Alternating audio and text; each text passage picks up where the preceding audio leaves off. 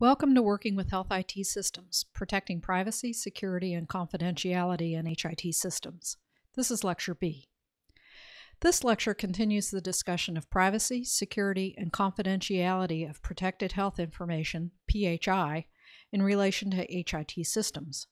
We will complete our look at the HIPAA security rule by discussing physical and technical safeguards.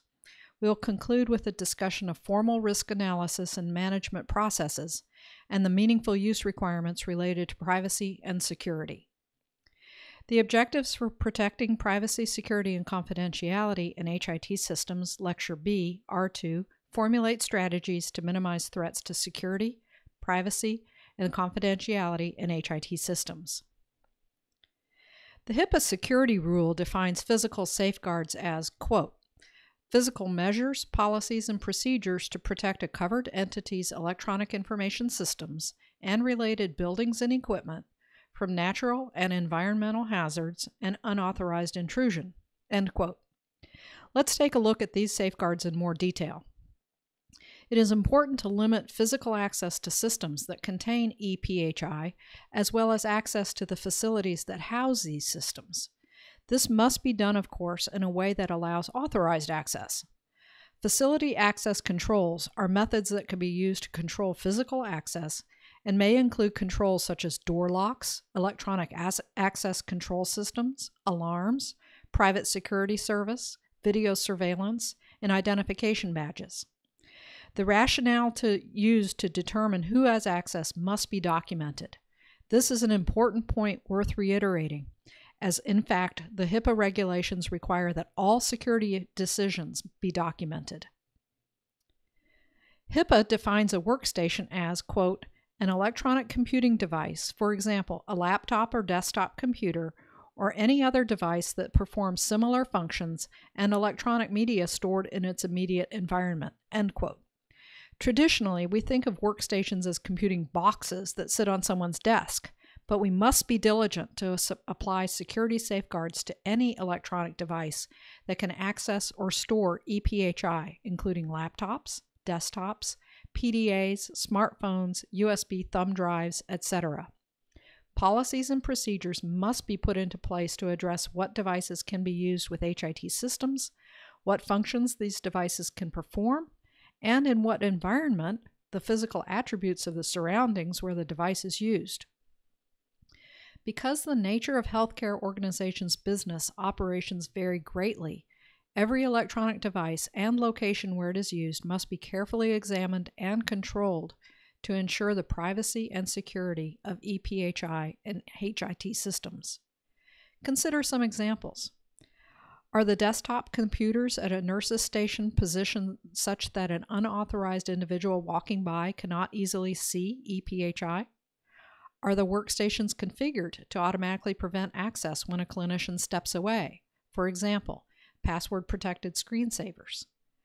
Are physicians permitted to access HIT systems containing ePHI from home? If so, what are the risks? Do the benefits of access justify the risk?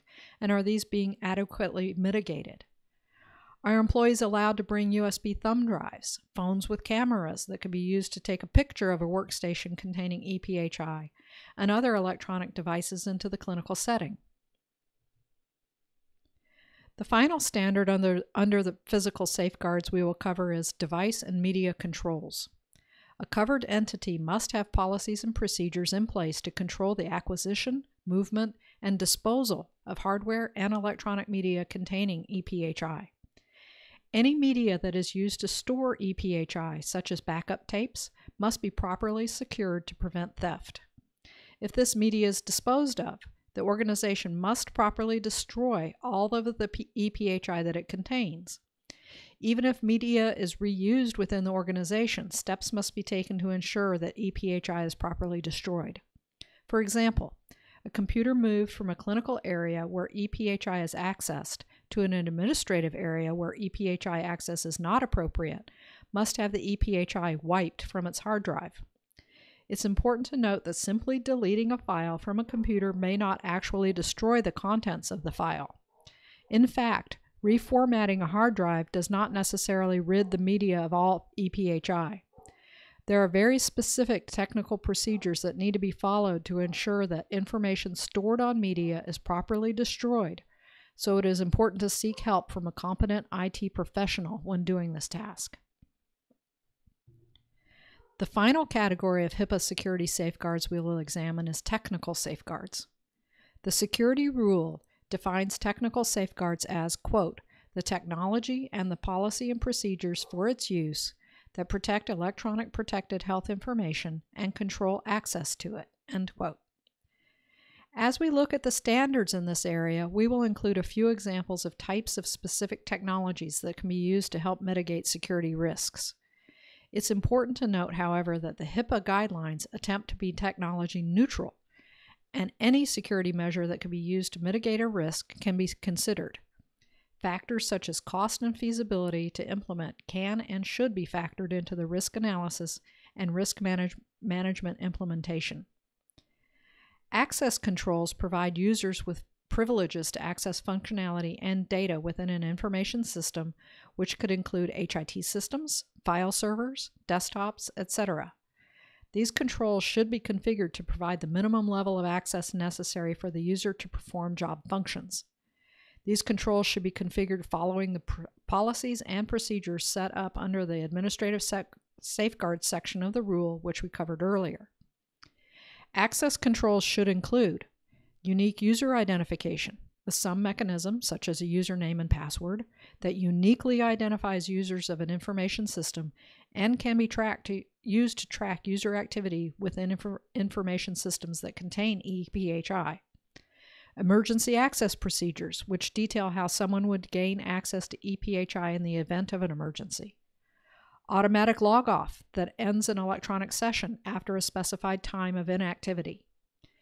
Encryption and decryption of EPHI stored in information systems. The integrity standard requires the protection of EPHI from unauthorized or unintended alteration or destruction. There are many ways that EPHI might be unintentionally altered or destroyed, ranging from an employee accidentally or intentionally deleting data from an HIT system to the failure of an electronic component that leads to database corruption and altered data.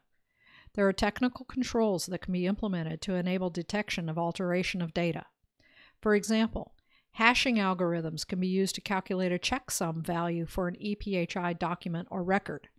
If the document or record is altered, rerunning the hashing algorithm against the document or record will detect the alteration because the checksum will change. The change can be assumed to be an integrity violation if there is no record of the change in an audit log.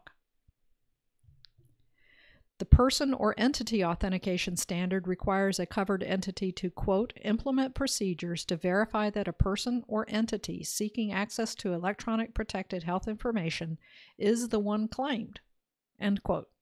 In other words, authentication is the method by which an electronic system is able to confirm that users are who they claim to be.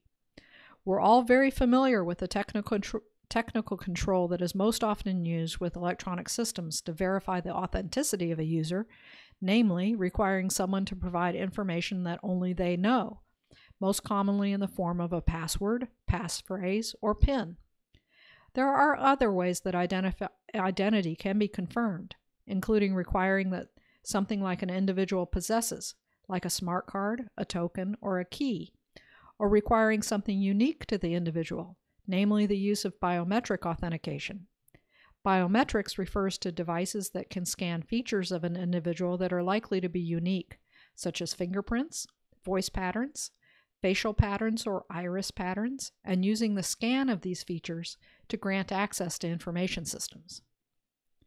Risk analysis will help determine which type of authentication mechanism is most appropriate to use. Password authentication is the easiest to implement, but may not be the most secure given the ease with which users can share password information. If password complexity requirements are lax, passwords into critical systems potentially could be guessed. To improve the security of password authentication, complexity requirements should be enforced. For example, requiring that passwords be 8 or more characters long, contain a variety of alphabetic and numeric characters, etc. automatically lock an account if a password is typed incorrectly after so many attempts, to prevent brute force guessing of passwords, and to require users to change passwords regularly. These measures, unfortunately, have the side effect of making password authentication less convenient for the end user, which often results in the end user writing down her password on a sticky note or some other insecure location that could be stolen, which is a HIPAA violation, by the way. Administrative policies and procedures that prohibit writing down passwords could help prevent this, especially if there are serious sanctions that are enforced for violating the policies. However, most organizations will not rely exclusively on password authentication for access to systems containing sensitive ePHI. Using one of the other authentication techniques may be a better option, or combining the use of multiple mechanisms is an even better option. Using password authentication along with a smart card is an example of two-factor authentication, meaning that two authentication mechanisms are used to verify the identity of the user. The final technical safeguard we will examine is transmission security. Transmission security controls prevent unauthorized access to ePHI that is transmitted over computer networks, such as local area networks, LANs, or the Internet. Some methods that are commonly used to transfer electronic information from place to place include email, over the Internet, or over private networks. An example of this is an EHR system that has a client program running on a workstation that communicates with a server and transmits ePHI over the local area network. Transmission of ePHI over any network is permitted as long as appropriate controls are in place to protect ePHI from unauthorized access. There are two important methods that help ensure that ePHI is transferred securely: integrity controls and encryption. Integrity controls are measures that ensure that data transmitted electronically are not inappropriately modified, either intentionally or accidentally, such as problems with the network. This is similar to the requirement to ensure the integrity of data stored on electronic media, and the same mechanisms, such as hashing algorithms and checksums, can be used to detect unauthorized or accidental alterations of ePHI transferred over a network. Encryption is also an important safeguard to use when transferring data over a network. Data is encoded before being sent over a network, which means it is converted from a format like plain text that is understandable into a format that is scrambled and undecipherable. If the data is inappropriately accessed during the transmission, it won't be decipherable. The data can only be converted back into an understandable format once it reaches its intended destination. Encryption can also be used as a method of ensuring the integrity of ePHI during transmission, since altered encrypted data will not be able to be decoded back to its original state, thus indicating inappropriate or accidental tampering of the data. An example of transmission security that you may be familiar with is the use of SSL to encrypt the transmission of information over the web. A website address that contains HTTPS is using this standard protocol to encrypt the transfer of information from a web server to a web browser located on a workstation computer. We've covered a wide array of security safeguards that can and should be implemented to protect ePHI and HIT systems. Although we did not cover in great detail specific technologies, there is a large and diverse set of tools that could be used. Deciding what security safeguards and which specific technologies to use must be done as part of a careful risk analysis process. We are revisiting the risk analysis and management process here because it is critically important to any privacy and security program, regardless of the security management system standard that you may choose or be required to use.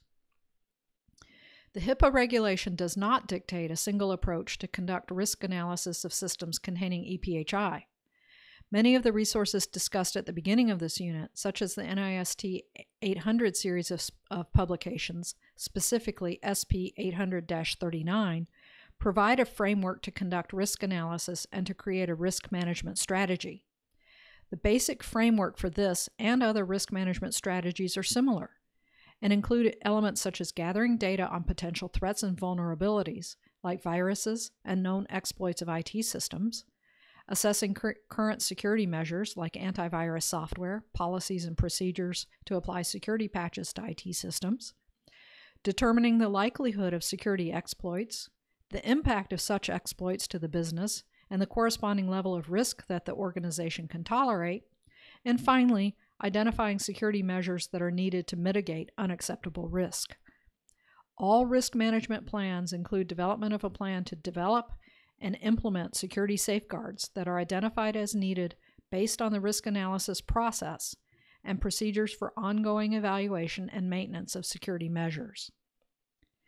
Risk analysis should be a continuous process in which a covered entity regularly reviews its records to track access to EPHI and detect security incidents, periodically evaluates the effectiveness of security measures put in place, and regularly reevaluates potential risks to EPHI. The importance of a formal risk analysis and management plan for healthcare organizations that accommodates the HIT systems that support the operations of these organizations cannot be overemphasized. The recent enforcement activity by OCR, highlighted earlier in this unit, demonstrates some of the serious consequences if an organization is negligent. Those settlements also highlight what is likely one of the largest areas of risk for every organization: the actions of employees working for the organization. For the sake of meeting incentive standards, the meaningful use requirements emphasize specific areas of privacy and security that should be addressed by HIT systems, specifically EHR systems. These requirements are congruent with the larger HIPAA standards as outlined in the privacy and security rules. These include encryption and decryption of electronic health information, integrity, verification that electronic health information has not been altered while stored or in transit. This is particularly important with a meaningful use emphasis on HIE. Record treatment, payment, and healthcare operations disclosures. Access controls, unique user identification and only authorized access. Emergency access, also known as break glass, which refers to someone being able to access data in an emergency she wouldn't have access to normally. Automatic log off. Audit logs, ability for the users to report based on the audit log. These are all part of the meaningful use, and they re-emphasize technical safeguards that are already in the HIPAA security rule. This concludes Lecture B of Protecting Privacy, Security, and Confidentiality in HIT Systems. In summary, in this unit we have explored what privacy, security, and confidentiality mean in relation to HIT systems. As we have explored the range of security safeguards that can be employed to protect the confidentiality of health information in HIT systems, we've learned about some of the common threats to data in these systems. Hopefully you have learned some of the strategies that can be used to minimize threats to privacy, security, and confidentiality in HIT systems, such as a formal risk analysis and management process for your organization that is facilitated by regulations such as HIPAA and/or security management system standards such as the ISO 27000 series or the NIST 800 series. Such effort will ensure that the fundamental security of health information is assured, leading to trust on the part of providers and patients that will be necessary for HIT to realize its potential for healthcare transformation.